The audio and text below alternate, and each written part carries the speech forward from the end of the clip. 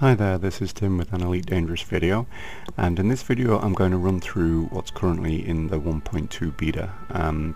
This is openly known as the Wings update. It brings in multiplayer functionality that basically allows you to form a wing with another player and obviously share bounties, share combat bonds, and also, you know, just basically makes it a true multiplayer game, which in many aspects it actually wasn't before.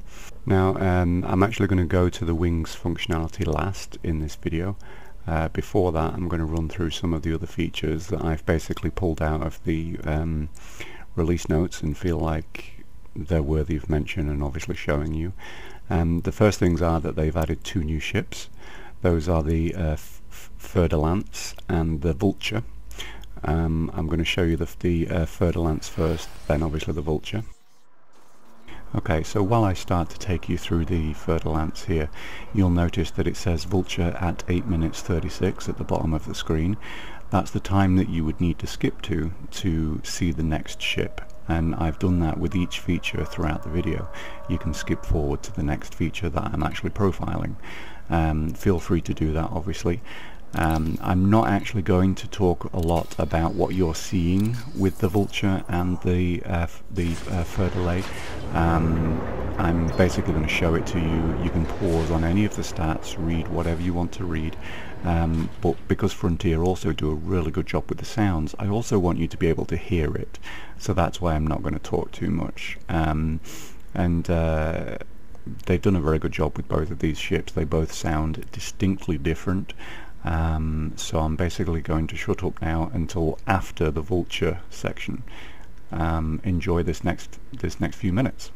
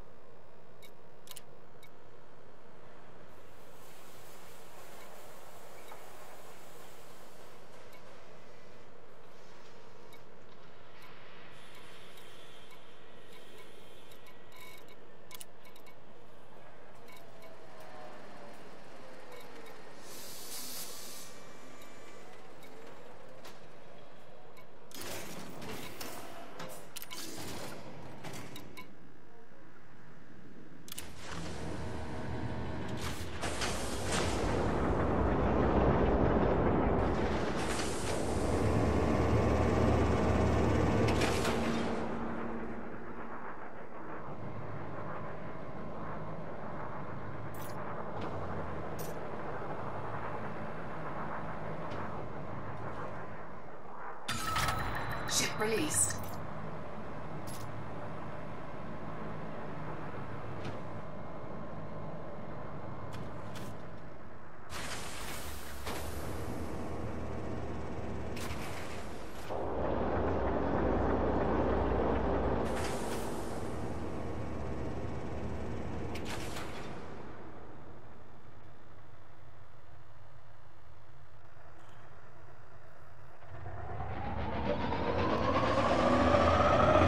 Landing gear retracted.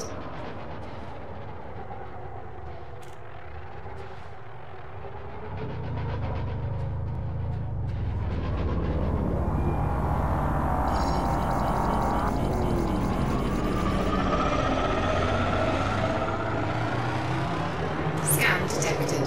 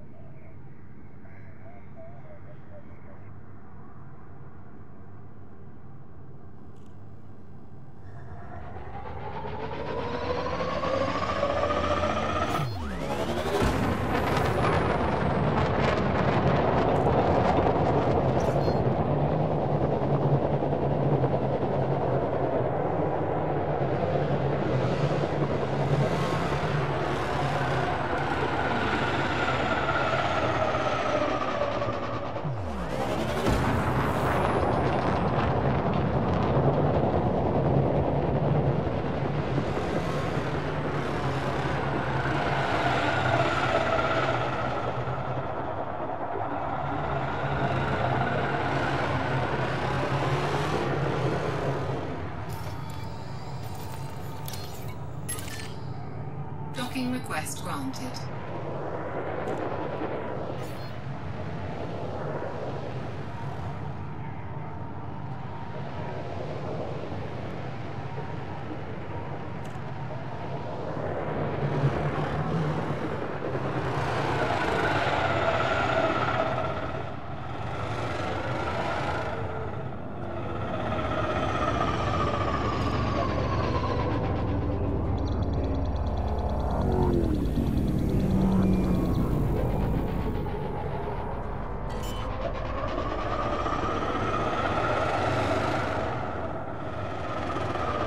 Landing gear deployed.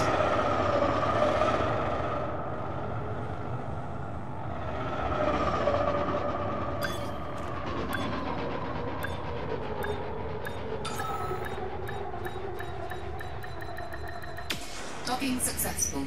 Engines disengaged.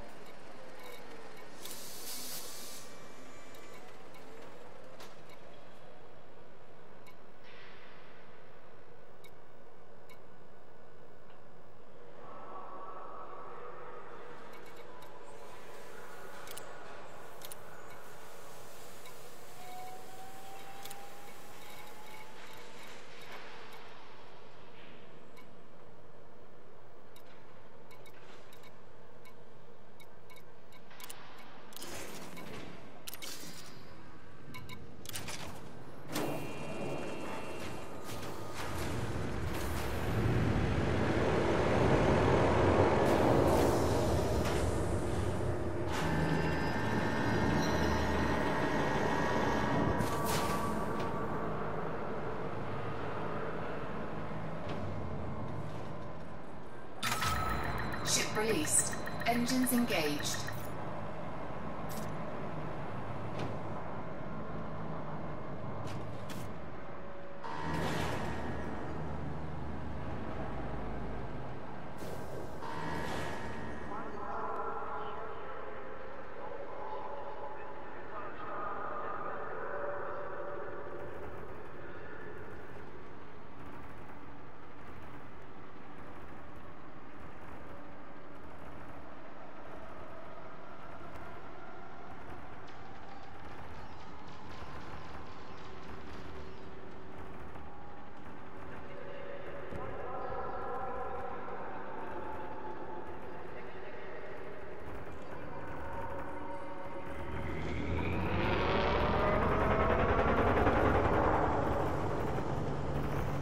Landing gear retracted.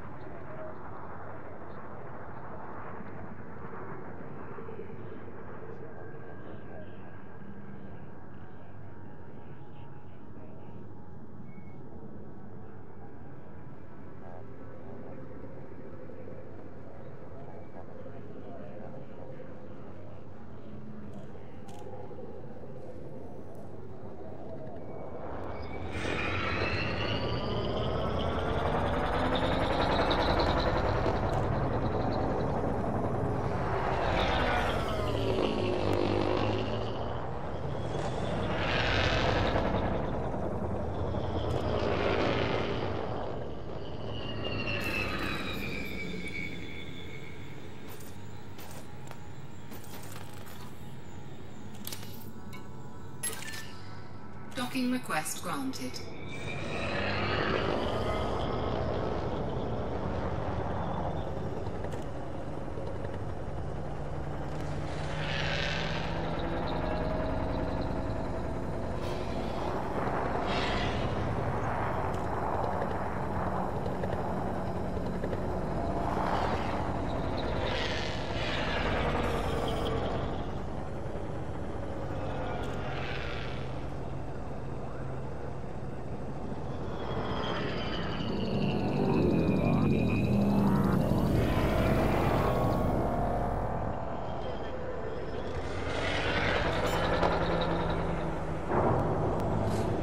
Landing gear deployed.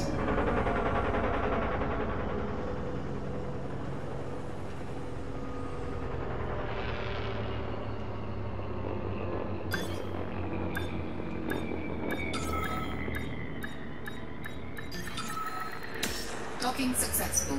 Engines disengaged.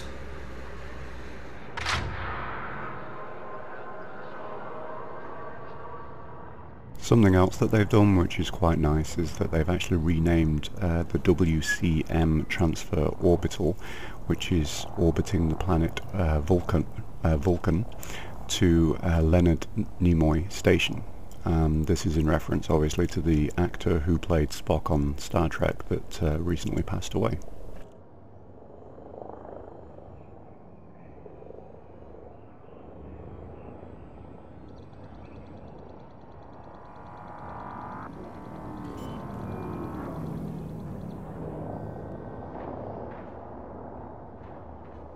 Landing gear deployed.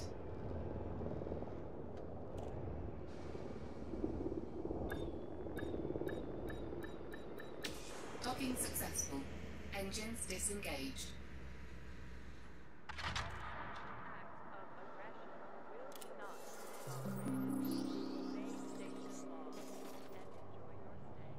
They've changed it so that you can now see docked players. What this means is that basically on your scanner now you'll see a target blip for players that aren't actually flying their ship, they're actually docked. This is useful because I always found with previous Elite games that the way that I would usually kill something is that I would find out where it was and then I would basically camp out outside that station and wait for them to undock. And I think a lot of people that are bounty hunting will obviously use this to their advantage now. They'll find their target in a system, track them down to a station, and then they'll basically wait for them to undock. And now this means that that pirates, criminals have to be very, very aware of their surroundings, who's outside the station, and it makes their job a little bit more dangerous, which is, you know, seems pretty realistic to me. They've added functionality at starports with security offices for the player to hand over marked cargo. I assume this is in some situations where you couldn't sell it or didn't want to get a criminal record perhaps. They've added a flyable debug camera with a limited range. You can basically see it here. I'm just outside the Lagoon Nebula, and you can see it flying around my Cobra here, kind of the distance that you can get, and I think it's pretty good. I don't think it's going to be any gaming advantage whatsoever, but it's going to be pretty nice for the kind of the selfies of your ship and things like that, and unobstructed screenshots.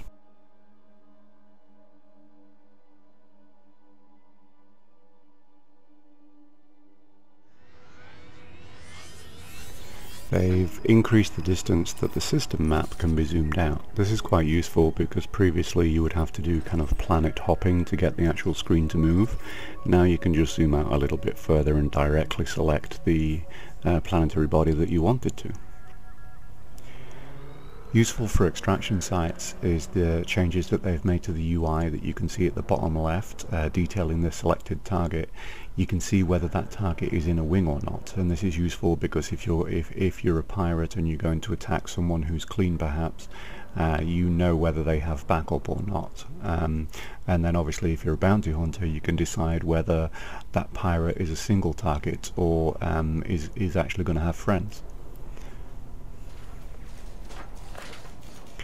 They've done a balance pass on extraction sites. That's the resource extraction sites, giving them a better variety. And I've just done a few quick tests, and I find that this is actually working, and it's working really well. If you're a bounty hunter in extraction sites, they're now a lot more interesting again, and a little bit more of a challenge too.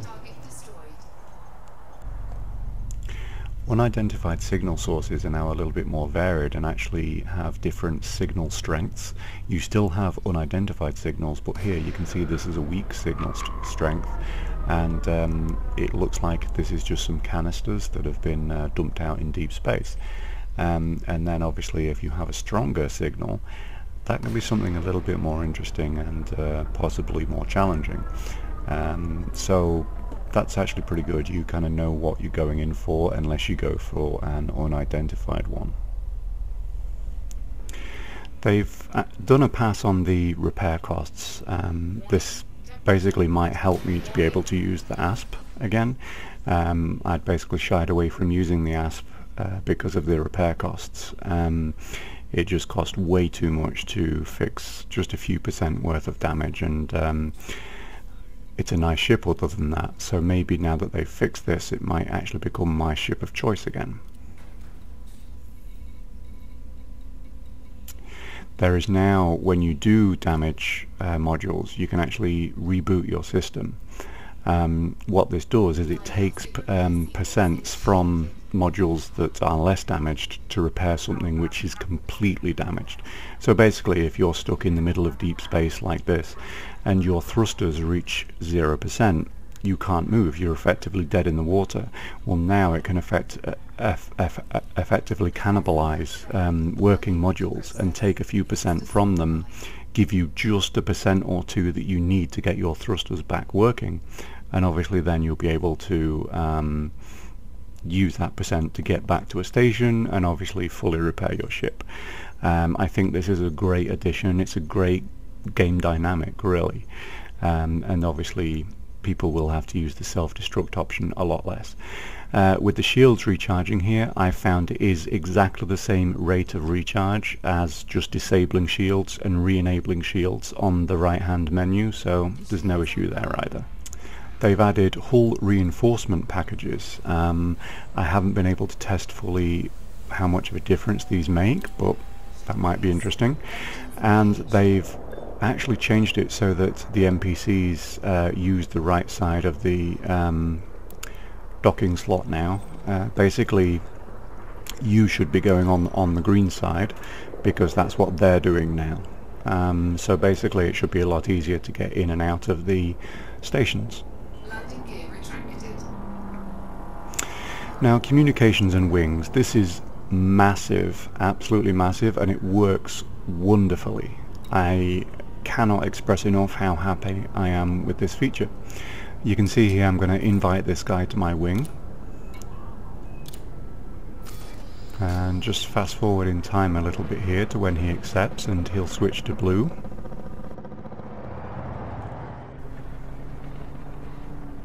And there we go, he's now blue, and I can see his shield information and his hull information up at the top of the screen.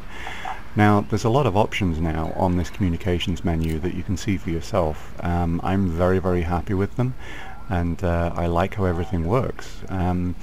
What I'm going to do towards the end of this video here is just leave you with the raw audio. You're going to hear the people that are in my wing, and in certain circumstances you're going to hear what I said to them as well.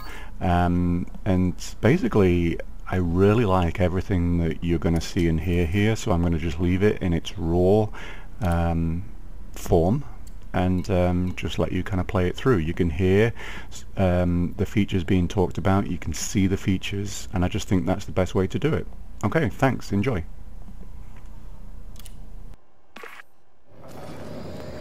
Yeah, we can go and have some fun and go and kill some NPCs.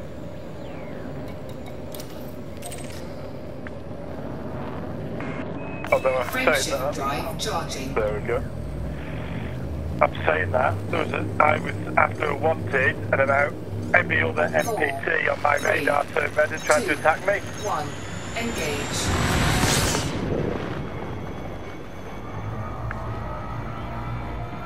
Ah, I saw it. go to that. Let's see what it says on mine there.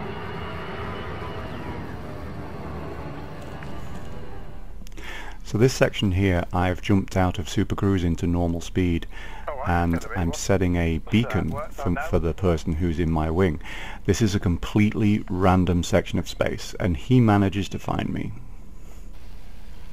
Oh, I got it. There we are.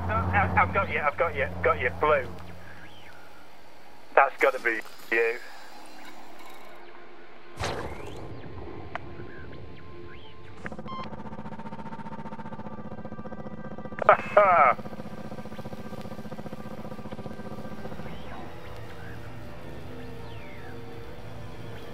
Well, to be honest with you, I was planning on the same. I was going to get a Cobra as a second ship and then go out down to the nav beacons, and because I'm being put accidentally on oh, here we are.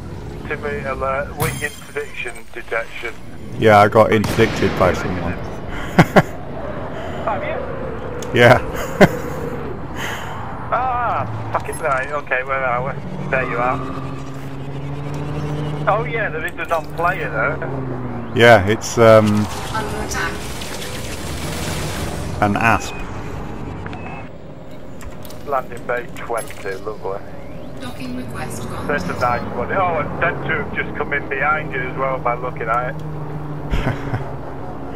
I think what they wanted to see is whether or not I was going to make it. Kick it okay.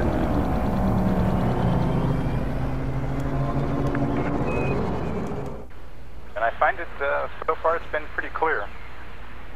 Yeah, it sounds very clear. I actually think that they've added some noise to it on purpose. Yeah, I agree. The little staticky radio effect. I don't mind it at all, though. Yeah, I think it actually adds a lot to it. It's this is very cool. I tested it out in the conflict zone with the capital ship last night with a couple of guys, and even with 3 or 4 people talking, it didn't clip over each other or anything like that. This is really great. I'm very impressed. And like, it's giving me options now with view in the wing of being able to basically like nav lock to you and stuff like that. They've done a really good job on this. I've only spent I guess maybe two and a half hours on it, and I've yet to really find a complaint about the whole wings interface or anything. It's been impressive so far. It's even telling me the human players that are in local, and to be able to message them and stuff. So yeah, I'm pretty happy with this. I